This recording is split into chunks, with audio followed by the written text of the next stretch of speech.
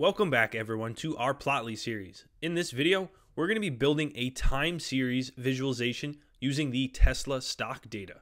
A time series, if you are unfamiliar with the term, is a series of data points that is graphed in a time order.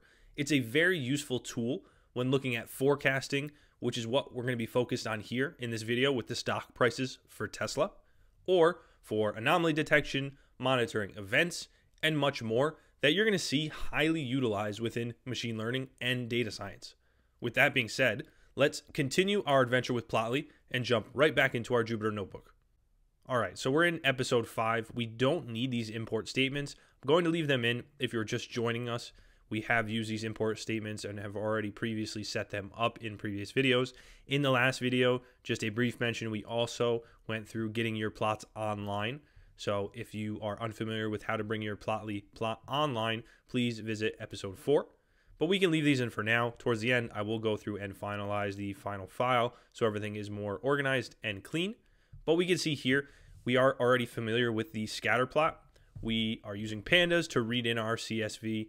This is in a time series. A scatter plot is basically in that sequential data, plotting that data in order through the Apple. This is pulling the finance charts from Apple. If you want to actually see the data, you can visit the raw data from the following link right here. We're calling the data from the data frame with our Go objects of Plotly, the type of plot, our X and Y axes for the data, and we're using the Apple closing price for the Y. And we're finally plotting that with the data. We have it here for Plotly, and we have the following visualization. Now, for the purpose of our video here and for our visualization that we're going to be working on, we're going to be using the Tesla data that we can see. If we visit the following link, you can find the Tesla stock price CSV data. I will also include it in the downloadable files for this video. We jump back into our notebook. We can start getting started, but something to think of is how would you approach this, or how would you try and build this when the terms of our visualization here is we're looking at comparing the high price and the low price of this sequential data over a given period of time. In this here, in this example, we have the Apple data. How would you do it where we would be able to look at 2 in this time series? Think about that, and we're going to start building our time series data with the Tesla stock prices. Now, the first thing we're going to want to do here with our new time series is we're going to actually need the data. Now, I have it saved down here, so we didn't have to rewrite that in. We're going to be essentially creating a new data frame here, calling it Tesla, using pandas read CSV to grab the data that we mentioned earlier. We're going to create that. So we could run that. We have our CSV created. We can also work from the same cell. If you want, you can open a new cell since you already have that data frame created. And before I asked how would you approach this, and since we're working with that time series data, essentially what we're going to be doing to make this comparison so we can use this, we're looking to compare the 2 high and low prices of the dates specified over time to see how it's performing. We really would want to be running 2 scatter plots, and that's essentially how we're going to approach setting this up, is that we would be building in the time series, you're using 2 scatter plots together to evaluate how the stock price is performing. So as we've done earlier in our graphs, we will be setting up the Plotly visualization. We would have to be setting up the trace. Now we can call this one, let's go with trace 1. We can set it equal to go.scatter.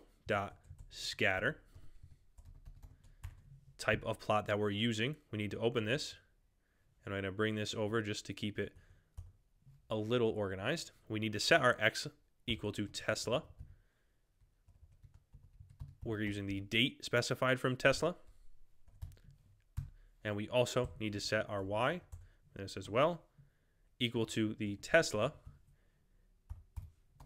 We're going to be grabbing the data from the high, and we'll get to that in a second. I will pull up that file. After we have the Y set, we need to give a name. We also need to give a color option and opacity, as we've seen these as well before. So we need to do the name equal to, let's give it the Tesla high price, since we are visualizing the high price here for the data. Let's give it a color, line equal, open parentheses, so we can specify the color. This is a hash value of the color. 17 B ECF.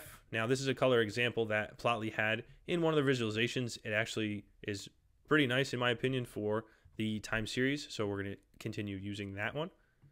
And finally, just to specify the opacity, equals 0.8. That will finalize this. The only thing we would have to do now, again, working with two different scatter plots here in the same visualization, is to build another scatter plot. For the purpose of saving time, and for programmers, we're always looking to keep things easy, keep things simple. What can we do here to build another scatter plot working with the same data? We can actually just grab this. Now you can create one if you want as well. We'll create the trace, I want to call it second, I want to call it trace 2. Now we're using the scatter, go, X set to our Tesla date, but the difference here is we're actually looking to plot the different data values. We want to see the low. We're looking to compare the high price and the low price. So we'll set this as low. We want to give it the name as Tesla low, and we are going to change the color. We don't want to keep the same colors because that would be confusing for the visualization. Let's give it the following color as 7F, 7F, 7F. That might sound a little confusing. Keep the opacity the same. Now let's actually jump and take a look at the data real quick. Since we're working with the highs and lows, you can also work if you want to compare the opening price and closing price as well on the specified dates. We're just looking at the peak performance, so the high and low prices of the data. You have the following columns. If you open up the raw data, this is what it's going to look like.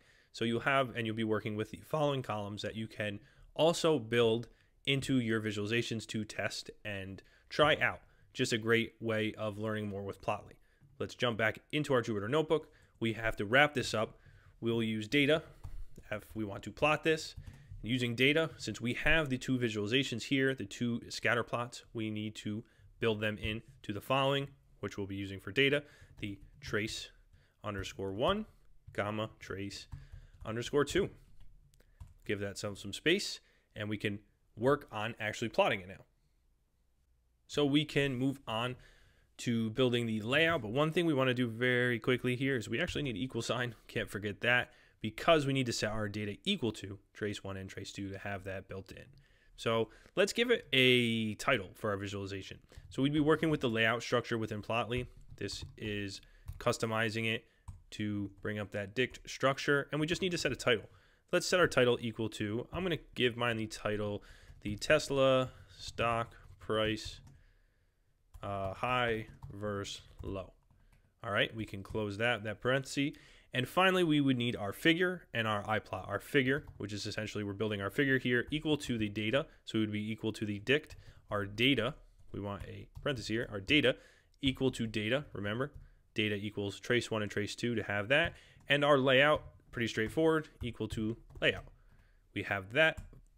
Here, if you have your API key and username built in from the previous video, you can use the pi.iplot if you want to bring it online. But for the purpose of this, since we're working in Jupyter, let's just use the iplot, and we can finally use the figure. So that's what we want to build here. And if you're bringing it online, always a great idea to give it a file name. I'm going to give it file name as Tesla stock comparison. All right, and we can run it. Oh, we have one great thing about Python, gives us, we have a name error. We can't keep that spelled incorrectly. We can see line 6, it is not spelled like that.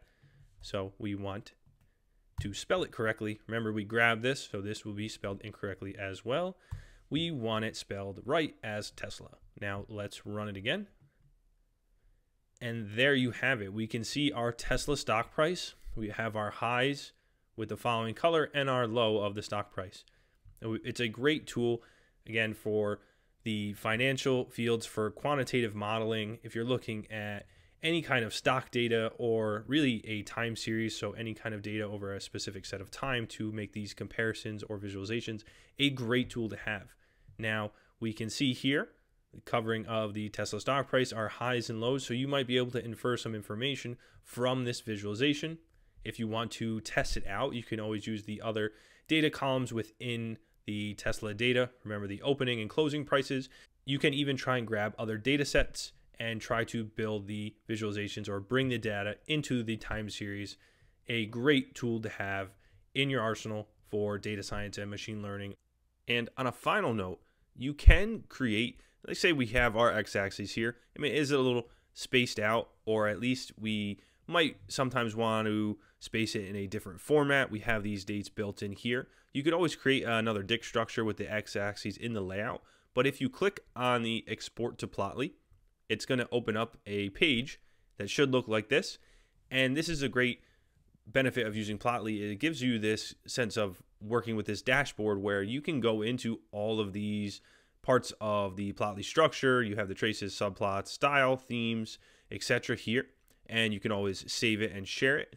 But what we can also do, if we go into style, you can go into the axes and you could specify some customizations. Over here with the range, we're going to keep it categorical, but if you select the custom option, you can also work with the range of the x-axis. Let's just test some values out here. You can also always zoom in if we're working with Plotly again, but these are just other enhancements that you can use, and it's very useful with these tools. We also have our data specified here to show you what you're working with.